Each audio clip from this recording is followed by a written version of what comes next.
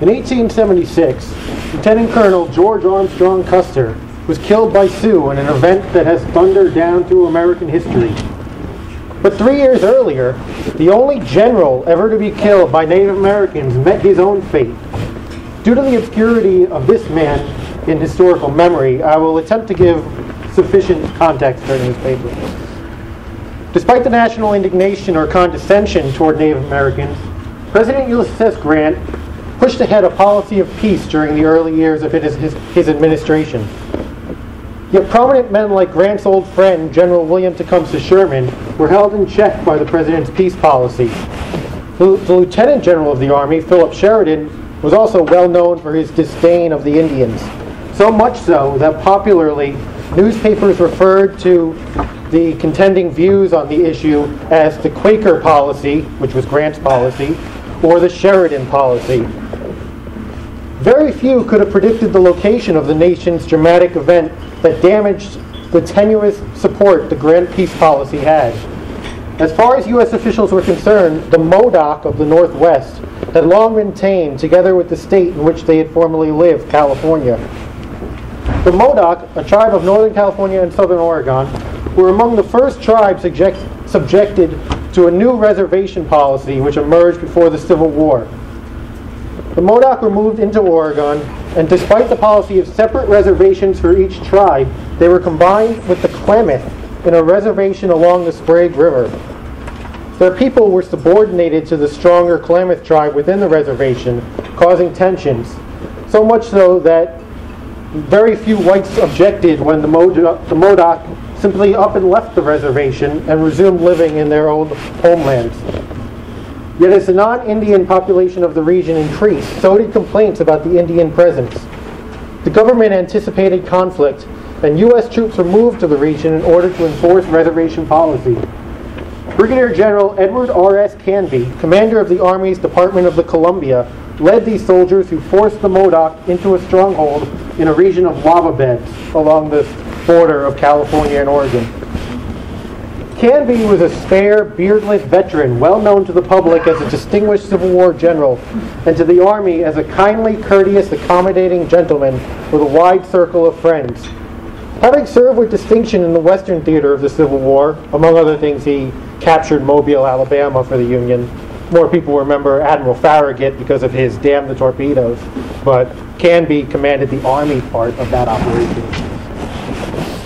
Having served with distinction for years, he can number Sherman and Sheridan among his friends, despite possessing a far more agreeable nature than either of his superiors.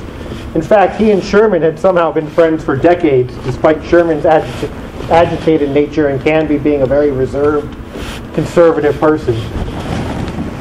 He could also number among his friends several prominent East Coast politicians who became acquainted with the general during his service on staff duty in Washington, where he worked as Henry Halleck's Assistant General Chief of Staff, and in helping to quell the New York City draft riots and enforce the draft in the months following them.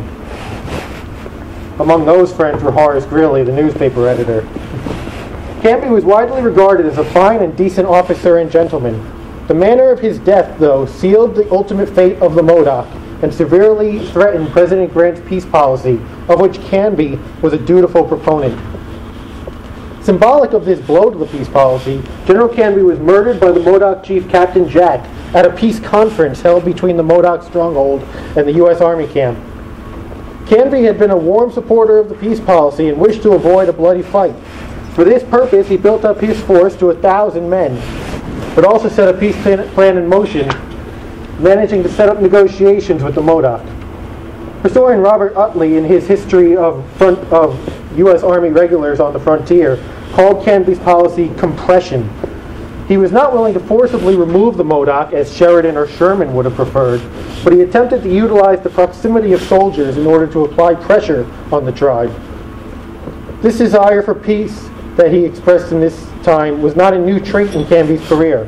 In the 1850s, he was responsible for the campaign against the Navajo. And in that, too, he expressed a personal interest in doing the utmost for the permanent and peaceful settlement of the Navajo trouble. According to Max Heyman, in the only lone biography of the general that's ever come out, he should have known better than to make peace with the Navajos, or at least he should have been more cautious in doing so. So great was his ongoing desire for peace with the Indians, though, that he was willing to perhaps throw caution to the wind and was maybe too naive for a man of his station. After he left New Mexico, troubles returned with the Navajo, and now he was again making a mistake in his effort for peace with the Modoc. His compression policy agitated the factionalism that existed among the Indians. Captain Jack was taunted and threatened by more belligerent members of his tribe, including one named Hooker Jim, who was wanted by the U.S. government because he had led a raid on Oregon settlers and murdered several of them. Newspapers tended to report the number in the hundreds. Canby reported it was 11. Captain Jack, though, was in a terrible spot, facing a direct challenge to his authority as chief and facing a war he did not desire. Hooker Jim called him a woman and vowed to disown Captain Jack if he would not kill the general in the next peace conference. Reluctantly, Captain Jack agreed. Canby intended the army to be a catalyst to a peaceful settlement of the issue. Instead, it proved to be the catalyst for his own demise. Unfortunately, good-natured and anxious for peace as he was, Canby could not believe the Modocs would attempt such a foolhardy act. When the time came for the fateful meeting, which was held on April 11, 1873, Canby arrived in his full dress uniform, proud to finally have hope of achieving his desire for peace. The natives were antagonistic throughout the conference, though, and after Captain Jack made desperate final pleas for a permanent settlement within the Modoc ancestral homeland, which the general may have sympathized for, as he expressed in the conference according to the accounts of it, Captain Jack drew a pistol. The hammer clicked, but the weapon failed to fire. Canby stared at him in astonishment, and then the pistol fired and Canby fell back dead. Captain Jack stripped Canby of his uniform, which he kept for the rest of his life and actually wore in his war crime trials a couple months later. General Canby was dead, and the hope for peace died with him. Prior to news of the murder of Canby, newspapers throughout the country were optimistic about the hopes of peace, just as Canby had been. On April 12th, the day after he was murdered, the Eugene Register Guard of Oregon, a Democratic paper which shockingly had not received news yet of Canby's death, printed reports from throughout the previous week, including telegrams from Canby to the east. They expressed that treachery was evident and we were momentarily expecting trouble in one article. Yet in another article, it contradictorily proclaimed, all quiet, and they will surrender unconditionally in a short time. Also on the 12th, the Memphis Daily Appeal of Tennessee discussed an April 7th telegram from Canby, in which he discussed his views on the situation. Canby had sought assurance from authorities in Washington that any question of Indian criminal guilt, speaking generally about Hooker Jim's situation, the man who prompted his murder, would be determined by a federal court and not by the vindictive Oregon state courts, which already wanted to kill all the Modoc they could. While expressing his willingness to support whatever the government's position was, Canby proclaimed, "I think they should make such as to secure permanent peace, together with a liberal and just treatment of the Indians." The next day, the Daily Appeal printed the account of Canby's death. The report of the Daily Appeal is notable coming from the South. Southerners, as a group one might expect to celebrate the death of a former enemy after Modoc killed him, expressed mourning and thirst for revenge in concurrence with their counterparts in the North. A contributing factor to this likely was the even-handed treatment Southerners received at Canby's hands. Southern leaders like General Richard Taylor, the son of President Zachary Taylor, who had surrendered his army to Canby in May of 1865, joined in the chorus of grief that was expressed about his death. Taylor wrote, "He was a just, upright, and honorable man, and it was with great regret that I heard of his murder." The press, though, was less restrained than this son of a U.S. president. The aforementioned Memphis Daily Appeal reported, "The assassination of General Canby will exasperate the country against the Indian as never before. No such popular rage has ever resulted from any villainous deed of murderous, traitorous red men. A war of extermination must be begun. Even Grant's traditional fancy for braves will not prevent the execution of fearful vengeance upon a race of people." These assaults on Grant's policy were common throughout the country. The Daily Appeal ended this article by stating the Indians' doom was extinction from the hour that white men first exchanged whiskey for tobacco. Canby's death fills to overflowing the cup of wrath. Now, in these Southern accounts, we can't discount another contributing factors for why they would want a general war against the Indians, as many asked for. At this time, 1873 was the height of Reconstruction, and there were thousands of federal troops stationed throughout the South. And a general war against all the Indians of the West would certainly require those thousands of troops to be withdrawn and Reconstruction to end. Only one Southern newspaper, though, expressed a contrary opinion, proclaiming this was the Athens Northeast Georgian. Captain Jack and warriors revenge the South by murdering General Canby, one of her great oppressors. Keep the ball in motion. Three cheers for the gallant Modocs. Beyond this one paper, though, Southerners concealed their indignation toward Reconstruction and directed their fury at the natives. Calls for extermination came from newspapers throughout the nation, as did criticisms of the peace policy. The massacre was denounced on all sides as the worst faith ever yet exhibited by the worst and cruelest race of men that exist on this hemisphere, the Jacksonville Republican of Alabama reported. The peace policy, so called, was denounced in strong terms. In many papers, the death of Canby trumped other exciting events of the week, including the Colfax massacre in Louisiana, perhaps due to the more universal feeling concerning Canby's death and the controversy of race issues between whites and blacks.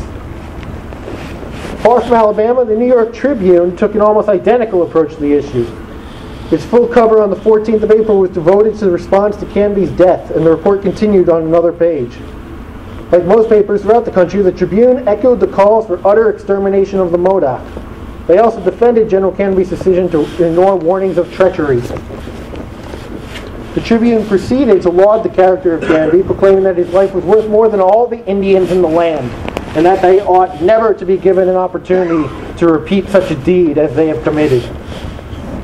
Speaking of the larger issue of national policy, the Tribune stated Canby's death was the hardest blow the Indian peace policy has ever received, and its friends are very apprehensive that in the revulsion of feeling that will now take place in the East, and the increased clamor for extermination that will come up from the border, will make it difficult to maintain the policy that the President has been attempting for about 4 years to introduce. The paper then applauded the order from General Sherman that no Modoc prisoners should be taken in the subsequent attack. One of the rare defenses of the peace policy, though, appeared in the New York Times. I have no sympathy for Captain Jack and his associate murderers, and the fight for their extermination has my support, the reporter said. It is nonetheless true that the savage could probably say to the white man in this case with tenfold more truthfulness than did Shylock, "The villainy you teach me I will profit by." For the very commencement of this Modoc War was a deed of trickery. 20 years earlier, when the Modoc had first been placed on a reservation, it was after a peace conference with state officials, not with federal authorities, wherein a massacre of Modoc leaders had actually been perpetrated. It is possible, historian Doug Foster wrote in an article, that the Modocs thought that peace meetings always ended violently. However, since this was not the first meeting between the chiefs and Canby and his fellow commissioners, and since violence had not resulted in any of the previous encounters in 1873, this is an odd theory, I find. Editors in the Midwest shared the general opinion of those in the Pacific, the South, and the Northeast. In Illinois, the Cairo Bulletin printed a grisly recounting of the events, which incorrectly stated that General Canby was not only scalped, but also quartered. The anxiety to hear the particulars has been great, the Bulletin reported, which was clearly true for newspapers throughout the region. However, like the New York Times, this paper held out hope for the peace policy. In Canby's home state of Indiana, the Jasper Weekly Courier reported on the status of the general's body and family. The funeral ceremonies on the 12th of April over General Canby and Commissioner Thomas, who was also killed in the event, in the camp were very impressive. The Weekly Courier expressed confidence that not an Indian shall be left to boast of having murdered General Canby. Several papers later passed along a tragic story from the June 18th issue of the New York Times, though, which reported Mr. C.G.C. Canby, brother of the late General Canby, died in the Missouri State Lunatic Asylum on the 9th instant. He was made insane by the tragic death of his brother and died from the effects of the shock. In Washington, President Grant and his administration almost certainly felt the extreme pressure to alter the policy that was coming from all sections of the country. The news horrified the people of Washington and cast a cloud of gloom, especially over the officers of the Army and the gallant officers' many new personal friends. It was a terribly difficult moment for the Grant presidency. The essence of Grant's Indian policy was under siege. Vice President Henry Wilson spoke with reporters and said that peace with the Modocs is now completely out of the question and that they should be exterminated at any cost. This itself was a radical shift in position from Grant. However, Wilson clarified an important point that the administration wished to make known. The peace policy should not be abandoned in dealing with other Indian tribes. President Grant addressed the issue immediately also. The president, in conversation today, it was reported, said there would be no hesitation in dealing with this band as their crimes deserved. But at the same time, orders for severity in their case are not to be interpreted as authority or license for war or outrage against the Cheyenne, Arapaho, Sioux, or other tribes, who are all now peaceably disposed. Secretary of the Interior Columbus Delano supported this.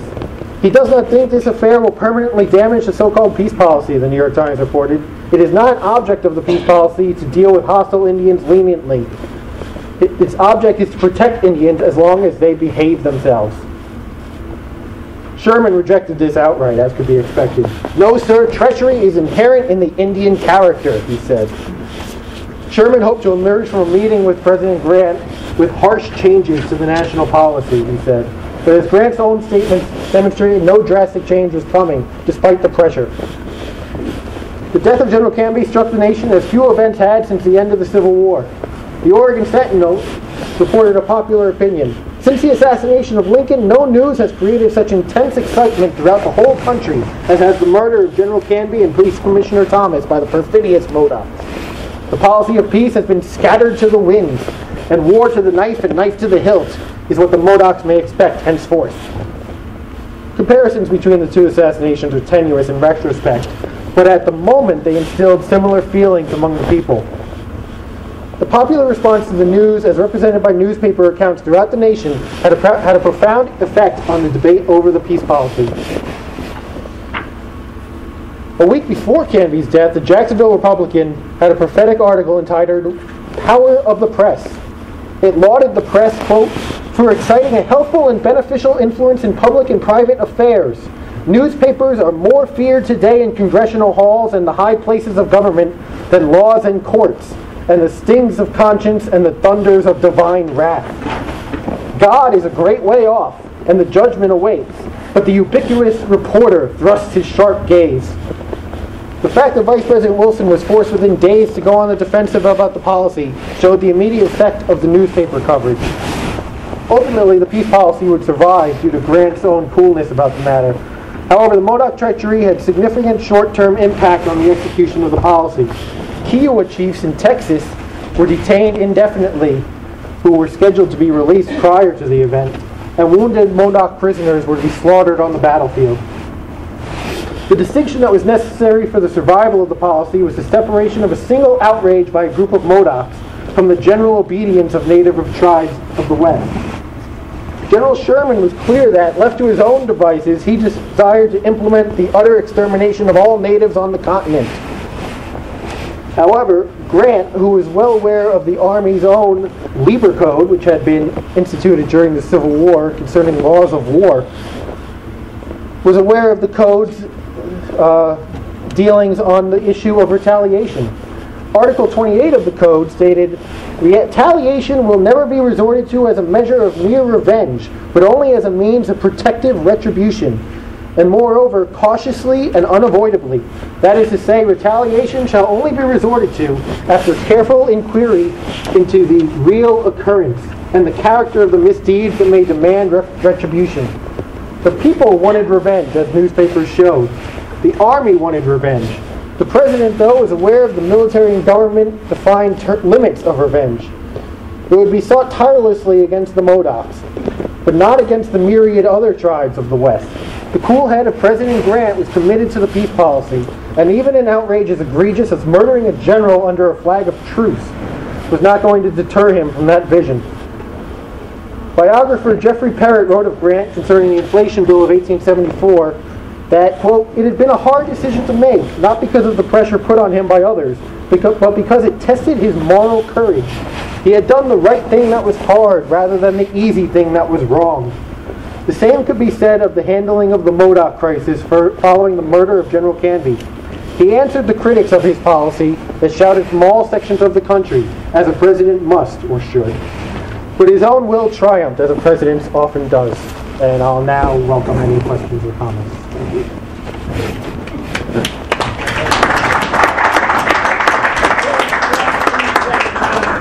We have, I see, some real leisure this evening. I got all my math wrong. Tomorrow's going to be much tighter. Questions and comments? One of the first times I've heard anybody really say anything positive about President Grant. Usually about his friendship. It's the first time I've really heard much about Grant that was positive. I usually hear about his drinking and his corruption in this administration. Which is easy to cover in his administration. But this is one time when I think Grant did what could be respected here in the industry. And I know Brooke Simpson is coming out with a biography of Grant's presidency. He already wrote one about Grant's wartime years, and that's going to be a fairly positive assessment of Grant. Okay, thank you very much.